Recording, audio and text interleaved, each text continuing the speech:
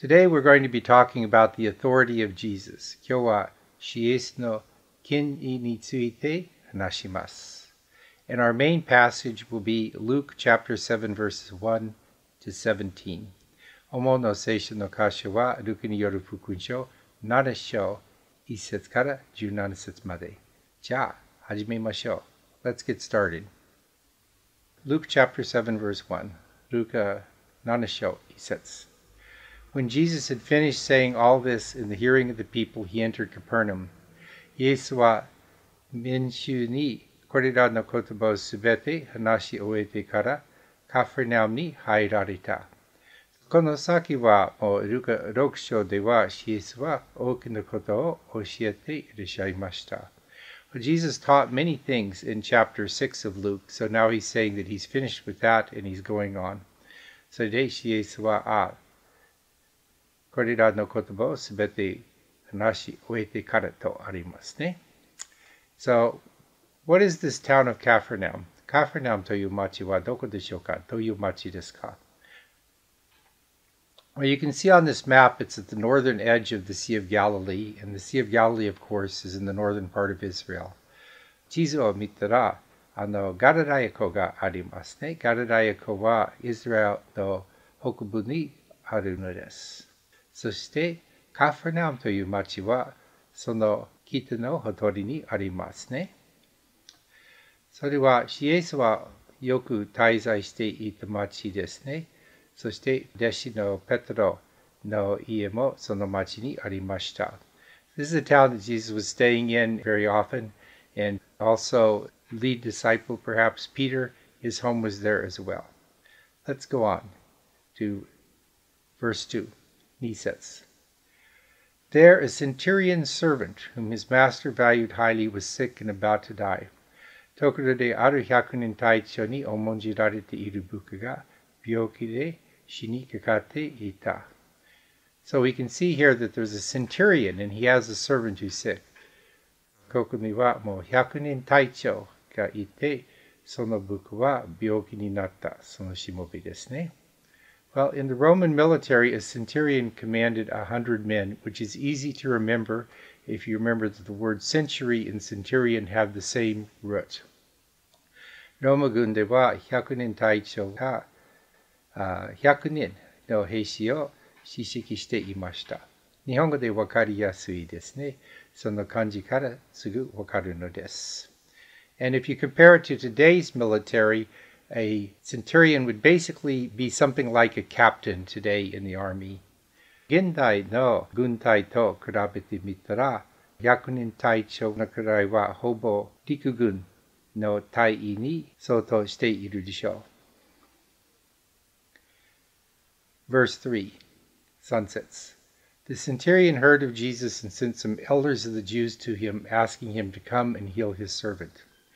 イエスのことを聞いた100人隊長はユダヤ人の長老たちを使いにやって部下を助けに来てくださるように頼んだ。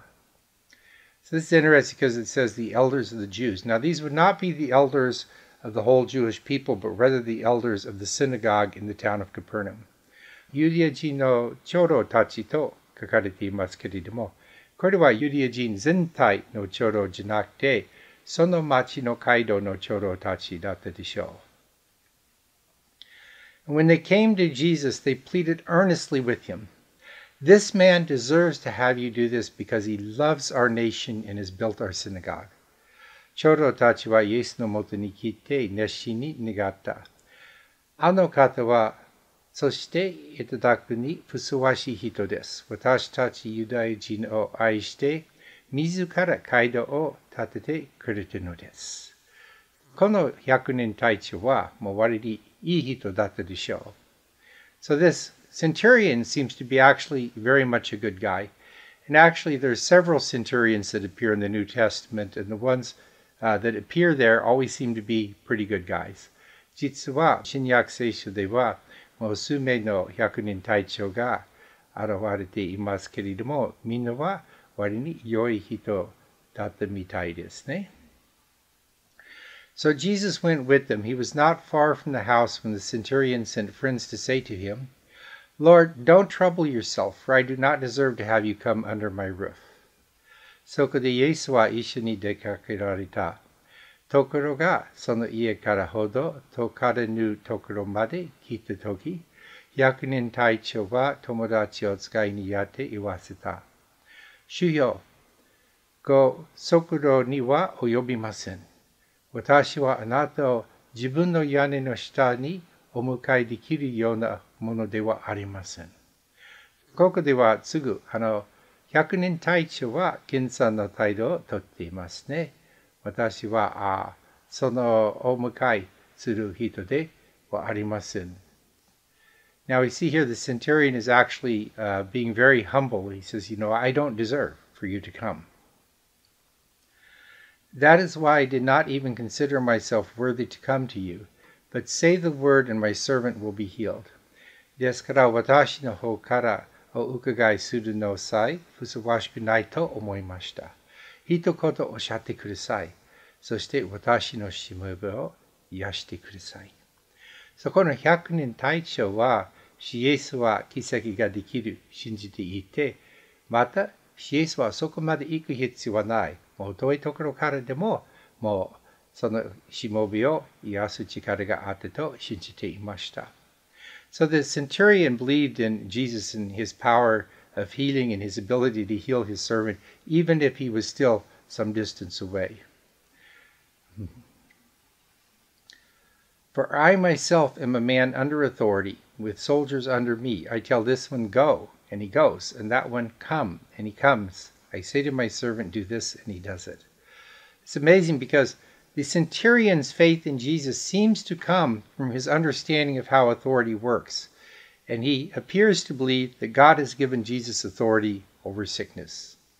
私も権威のもとに置かれているものですが、私の下には兵隊がおり、一人に行けと言えば行きますし、他の一人に来いと言えば来ます。また僕にこれをしろと言えばその通りにします。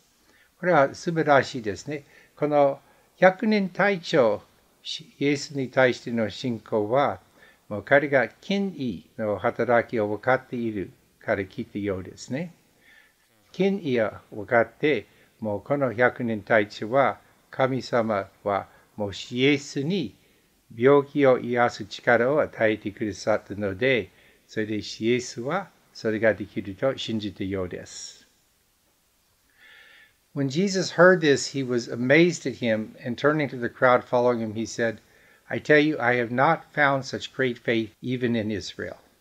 イエスはこれを聞いて、感心し、従って言った。群衆の方を振り向いて言われた。言っておくが、イスラエルの中でさえ、私はこれほどの信仰を見たことがない。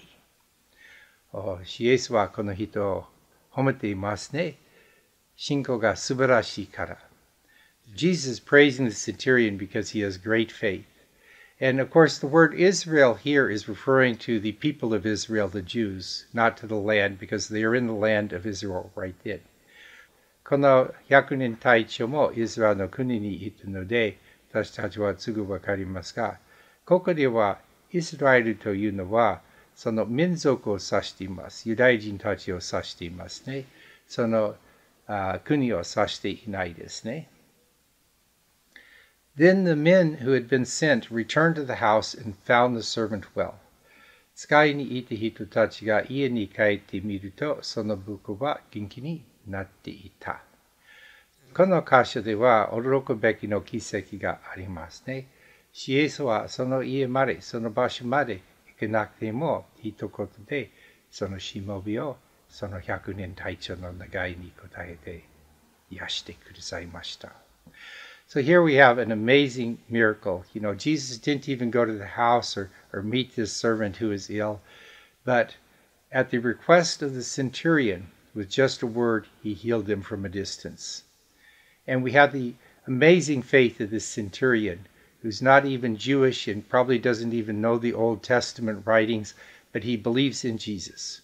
そして、この百人隊長の素晴らしい信仰もここにありますね。それはもう旧約聖書を読んだはずのないもうローマの軍隊の百人隊長でイエスを信じています。この箇所ではもう百人隊長は直接その百人隊長と会ったことはありませんでしたね。So in this passage, the centurion did not directly meet Jesus. But in many works of art, we see that the centurion is pictured as kneeling before Jesus, as it is in this painting here. もうルカは百人隊長がもう長老たちを通してイエスに願ったことが明らかですね。それはイエスと百人隊長は直接会ったことはなかったですね。今読んだ箇所で。しかし、多くの芸術作品は、もうその百人隊長は、もうイエスの前に描かれていることとなっています。どうしてでしょうか？その答えは、マタイ8章にあります。Well, the answer is in Matthew chapter 8. マタイ8章はこのルカ7章と同じ物語を記録しています。In Matthew 8, we can find the same story as we found here in Luke 7. And Matthew 8:5 says, When Jesus had entered Capernaum, a centurion came to him asking for help. マタイ8章5節では、さてイエスがカファナウムに入られると一人の百人隊長が近づいてきて懇願しとありますね。この多くの芸術作品はマタイに基づいていますね。ルカじゃなくて。So these works of art are based on what you find in Matthew chapter 8, not on what was Luke 7. But there's a difference then between Matthew's gospel and Luke's gospel in this story. しかし、それで、この箇所、この物語に対して、マタイによる福音書とルカによる福音書の間に違いがありますね。In Matthew 8, the centurion went to Jesus himself, but in Luke 7, he sends others to meet Jesus. マタイ8章では百人隊長が自らイエスのところへ行きました。しかし、ルカ7章では彼が他の人をイエスのところに行かせたのです。So we have to ask, is this a conflict between these gospels? Is it a contradiction? それで聞かなくてはいけないことがあるでしょう。これはこれらの福音書の間に矛盾があるのですか？どうでしょうか？ Well, thinking about this, I think not really. Because Matthew is writing for the Jews, but Luke is writing for the Romans, and they each include the details that are important for the culture they are targeting. 実はそうではないと思います。マタイはユダヤ人向きに書いていますが、ルカはローマ人向きです。それぞれ対象とする文化にとって重要な詳細を盛り込んでいるのです。So we have to think about this, as we're reading and say, the Gospels are true history, but they are also literary art, and they're designed to bring faith to particular groups of people.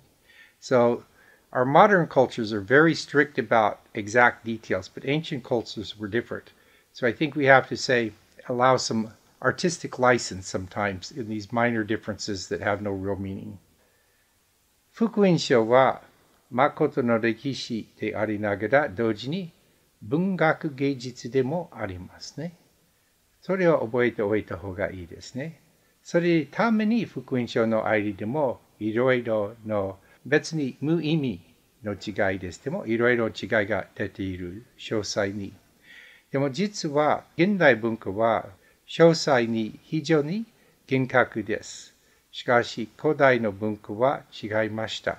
そのような詳細に対してのもう厳格はありませんでした。もっと自由な考え方でした。それである程度の、私的教養を認めましょう。Now, in the story we just looked at, we saw that Jesus has authority over sickness. 今読んだ箇所では、もうイエスは病気に対する権威を持っていることが示されました。But as we look at the whole of the Gospels, we see that Jesus also demonstrated his authority over nature and demons and even death. でも福音書全体的を見たら、もうイエスは自然や悪魔、そして死に対する権威さえも示されたことがあります。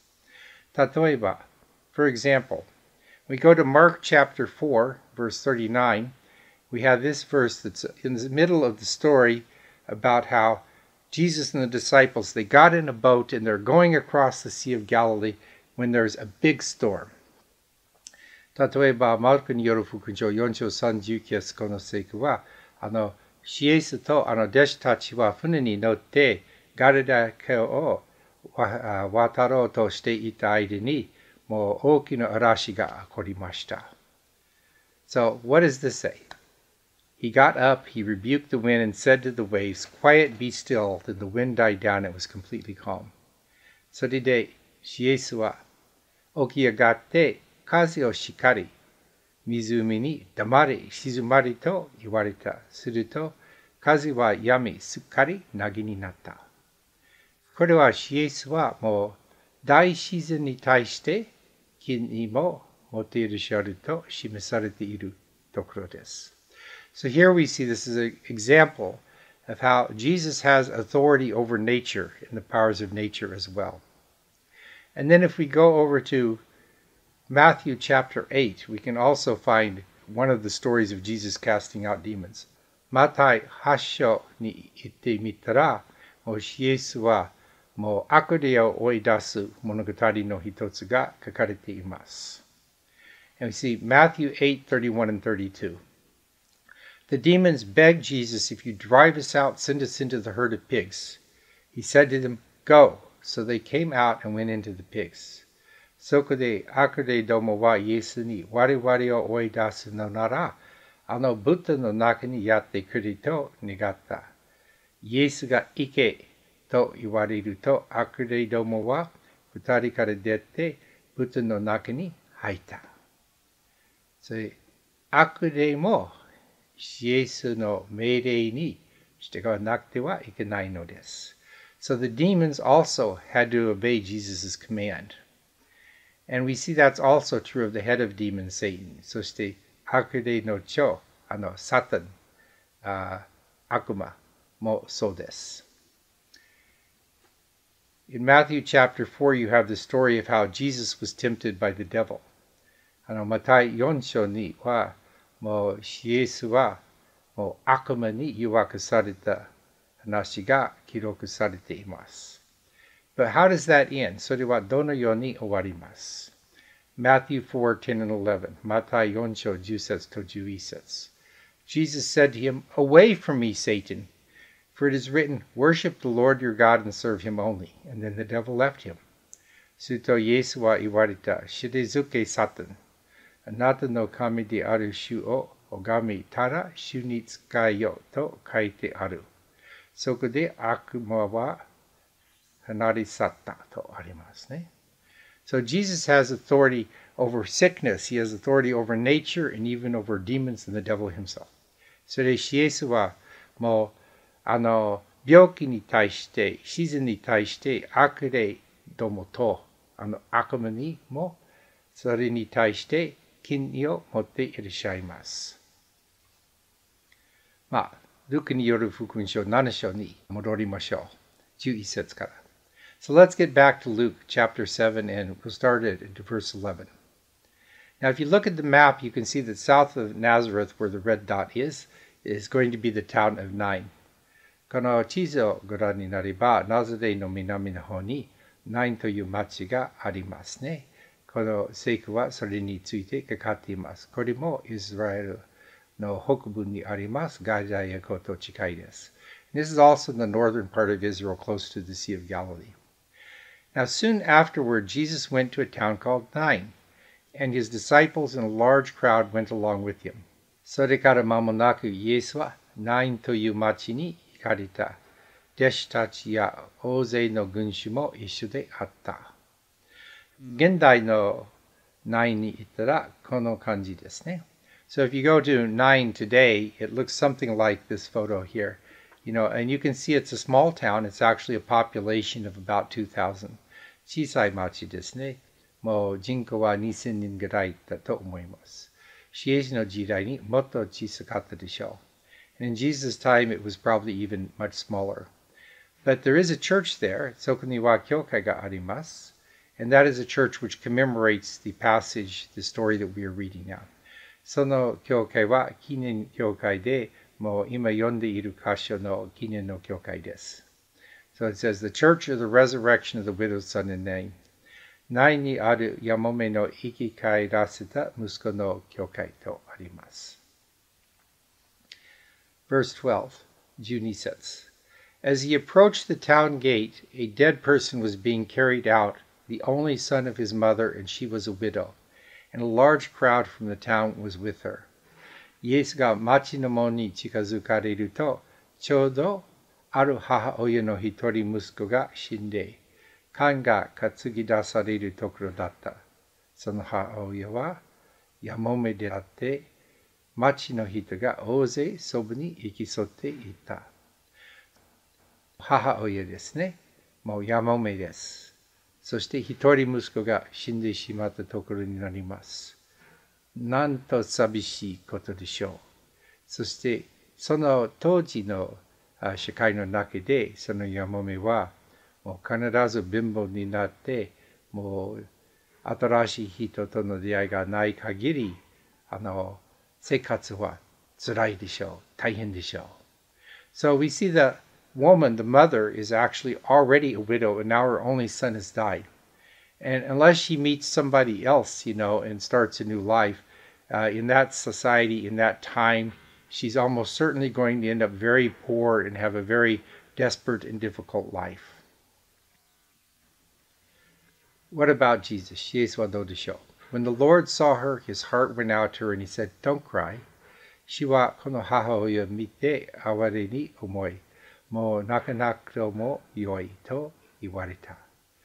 ここでイエスの同情、イエスの慈悲が示されていますね。So here we see Jesus' compassion and his mercy.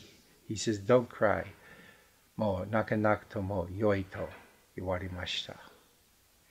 Then he went up and touched the coffin, and those carrying it stood still, and he said, "Young man, I say to you, get up."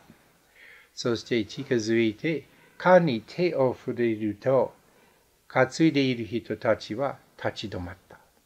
イエスは、若者よ、あなたに言う。起きなさい、と言われた。どうなったでしょうか? What happens next? 7章15節. Chapter 7, verse 15.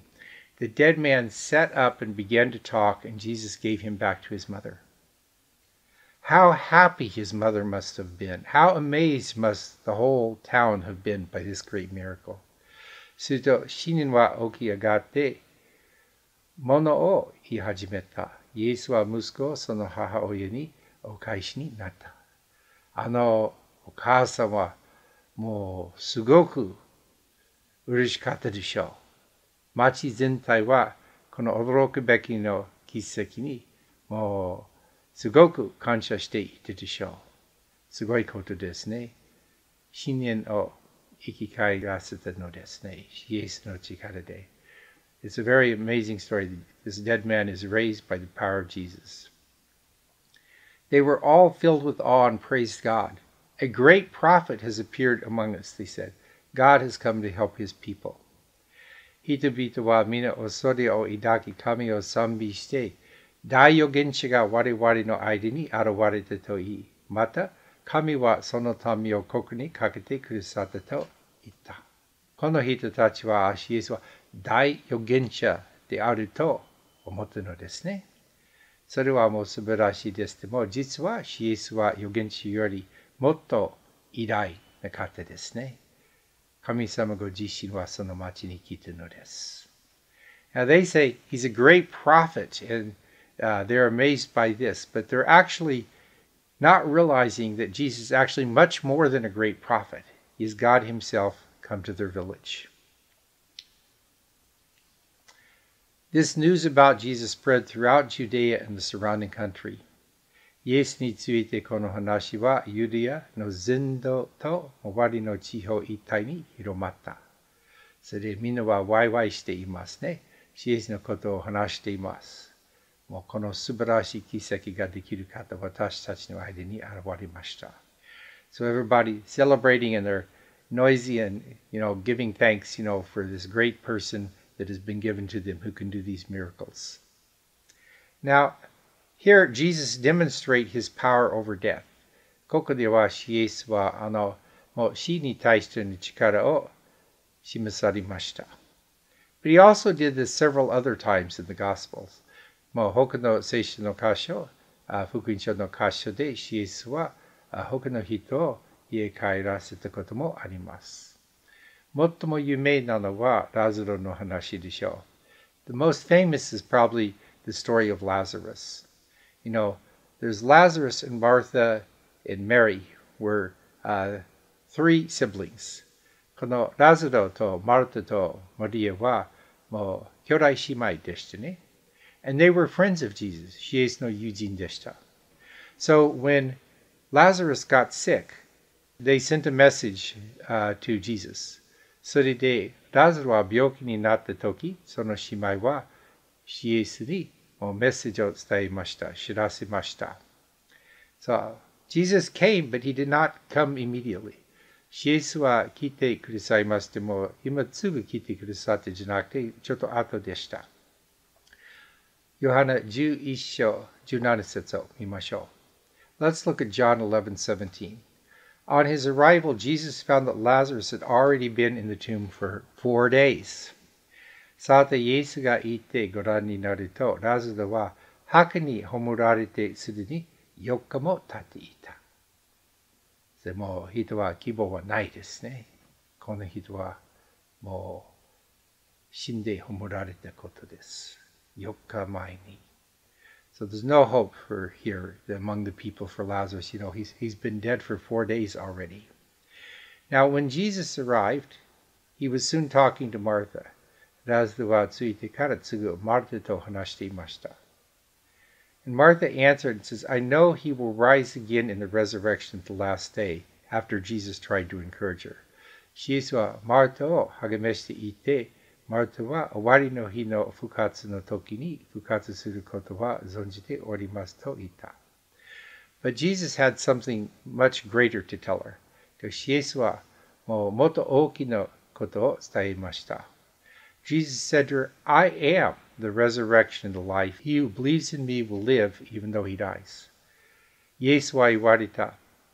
私は復活であり、命である。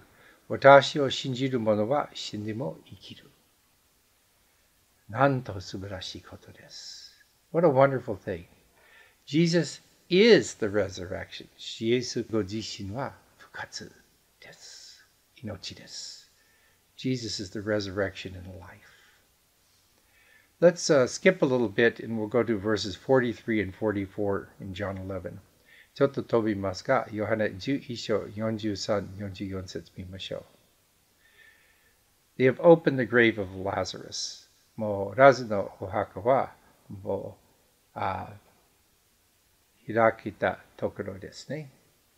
When he said this, Jesus called in a loud voice, Lazarus, come out! And the dead man came out, his hands and feet wrapped with strips of linen and a cloth around his face.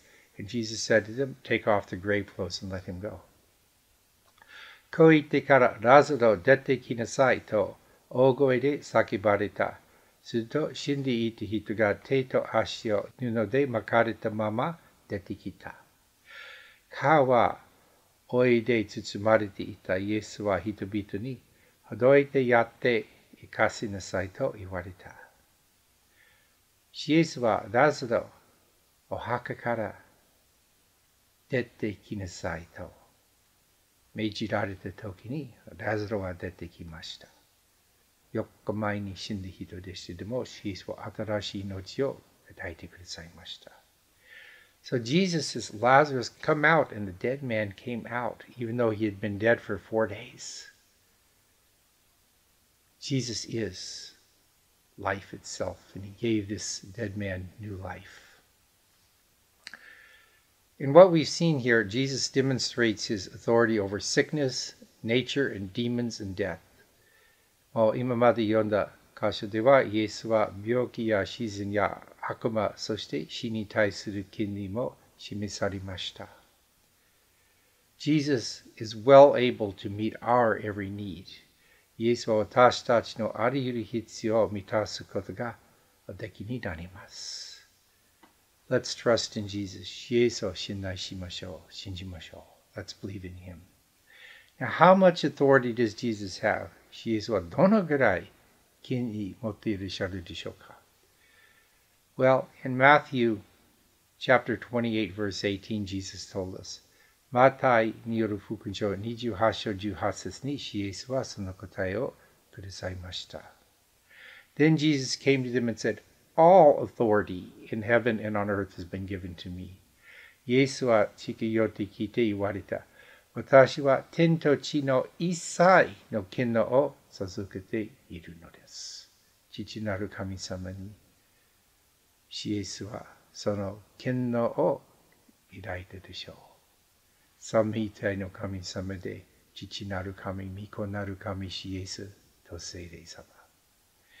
So, the Father gave Jesus this power in the Trinity of God, the Father, God the Son, Jesus, and the Holy Spirit. And Jesus gave us a command also. イエスは私たちにも使命してくださいました。He gave us a mission. Therefore, go and make disciples of all nations, baptizing them in the name of the Father, and of the Son, and of the Holy Ghost, the Holy Spirit in this translation, and teaching them to obey everything I have commanded you. And surely I am with you always to the very end of the age. だから、あなた方は言って、すべての民を私の弟子にしなさい。彼に父と子と聖霊の名によって洗礼を授け、あなた方に命じておいたことをすべて守るように教えなさい。私は世の終わりまでいつもあなた方と共にいる。Now this last sentence here, this last word, is so important to us. And surely I am with you always to the very end of the age. What a wonderful promise. It's a promise that Jesus is with us always, and even now He is here with us, even though we cannot see Him, but He lives in our hearts and He ministers among us. 私は世の終わりまでいつもあなた方と共にいると、イエスが約束してくださったことは素晴らしいことです。感謝します。今でも私たちは目で見えない姿ですけれども、イエスは私たちの間にいらっしゃいます。そして私たちの心の中に働いてくださるのです。なんと素晴らしい約束。私たちはもう一人ぼっちになってしまうことは絶対ありません。And so we will never be alone. We will never have to be without others to support us because Jesus is always with us. Let's pray. お祈りします。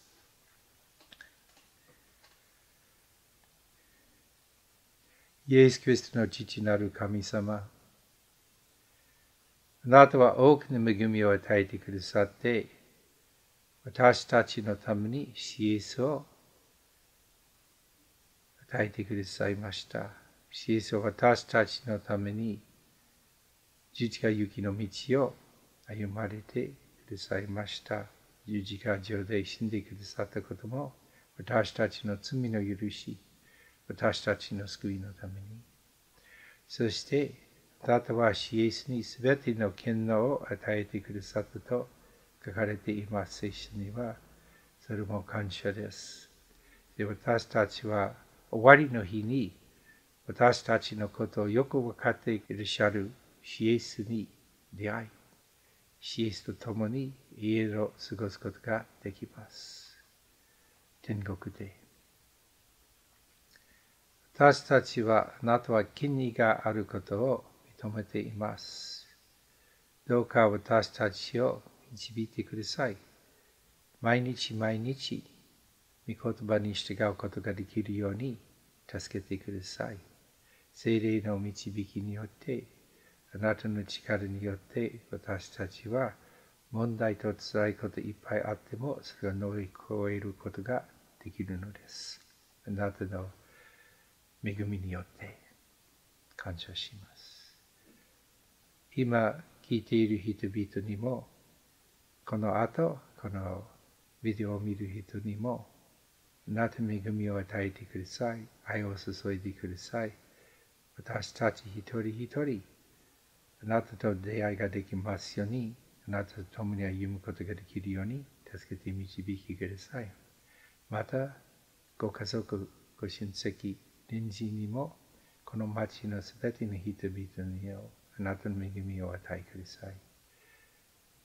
多くの感謝を持って、イエスの皆によってお祈りいたします。アーメン。